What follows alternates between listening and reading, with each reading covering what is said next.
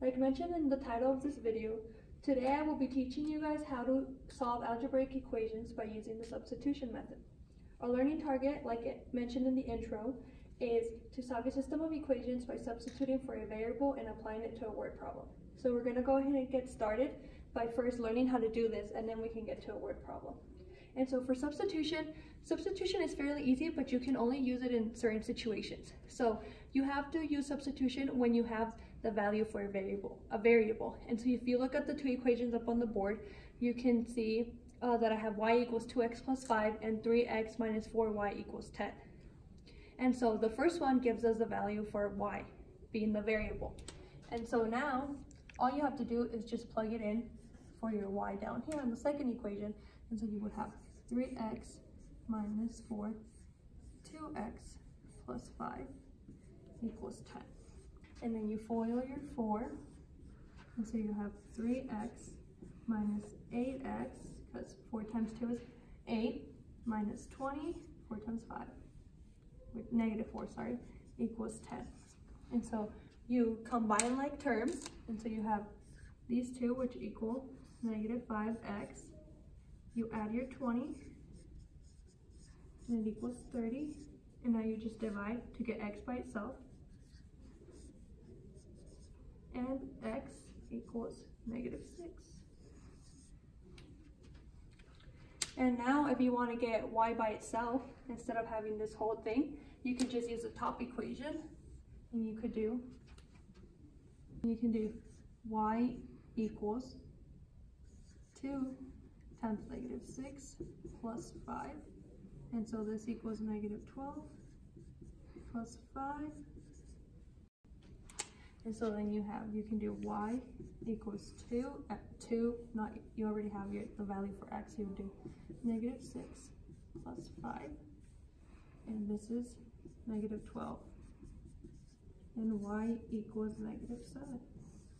So now you have the values for y and x, and if you want to check your answers just to double check, we could just still use the same equation, and you could do negative 7 for the y equals 2 times negative 6 for x plus 5, and you have negative 12 plus 5 equals negative 7. So it's right. Alright, so now for the word problem, I have one right here. I chose this one, and it is Home Pride manufactures solid oak racks for displaying baseball equipment and karate belts. They usually sell 6 times as many baseball racks as karate belt racks. The net profit is $3 for each baseball rack and $5 for each karate belt racks. If the company wants a total profit of $46,000, how many of each type of rack should they sell? So now we can put a variable for the baseball racks and the karate racks, and so we could do y equals b for baseball and x equals k for the karate racks.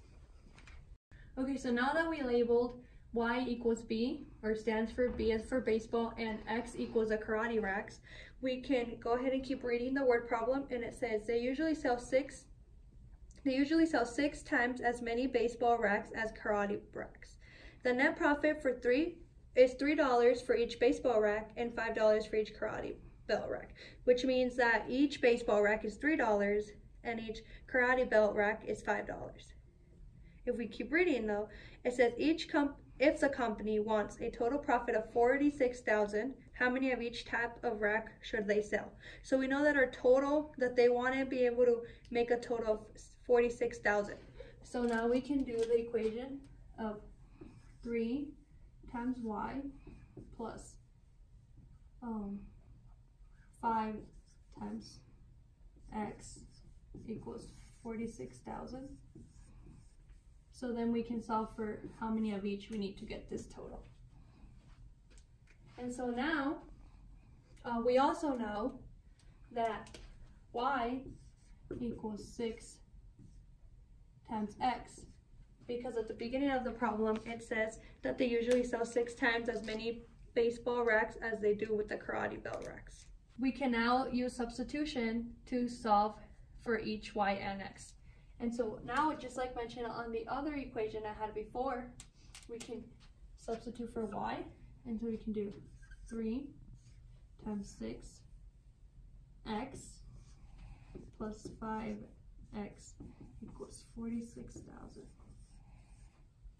And so we can FOIL this, and it would be 18x plus 5x equals 46,000.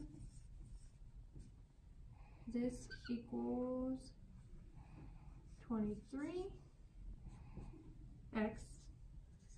46,000. We divide by 23 to get x by itself, and your answer is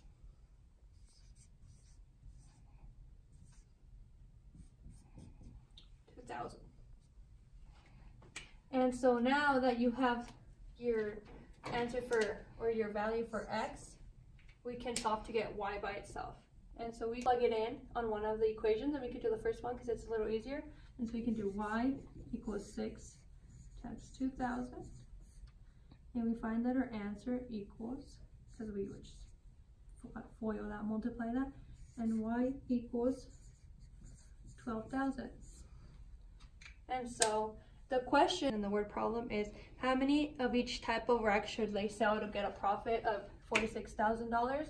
And so you would need 12,000 baseballs and 2,000 karate racks.